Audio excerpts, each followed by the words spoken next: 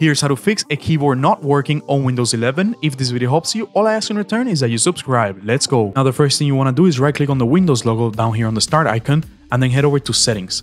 Right here on settings, scroll down until you see accessibility. Click on it. Now scroll down a little bit more until you see keyboard right here, and then scroll down a little bit more and select on-screen keyboard. This will open this on-screen keyboard that is temporary, but it will help us fix our issue. Now close your settings, head over to search down here and type RUN using this keyboard. So type RUN and that will show you the run app in here. Go ahead and press it and that will open the run command right here. Now with the run command open, select everything in here, delete it and type the following. You want to type REG edit. So it will be reg edit just like that. And now just go ahead and hit OK. If you get a pop-up asking you to allow this to run, just go ahead and hit yes. My streaming software didn't pick it up, but just go ahead and hit yes. That will open the registry right here. You're going to head over to local machine and you're going to click this arrow, then head over to systems. And then in here, go ahead and expand the current control set folder right here with the arrow. Now expand the services one and then scroll down until you find the iPort folder in here. So you should see an iPort with a number folder in here. Just scroll down until you get to the I. Should be right here. There we go. Now you will have the iPort. Mine is i8042 port. So go ahead and select this folder here. Now with this folder selected, right click on start right here and click on modify. Now you want to select the value data and change it to 1.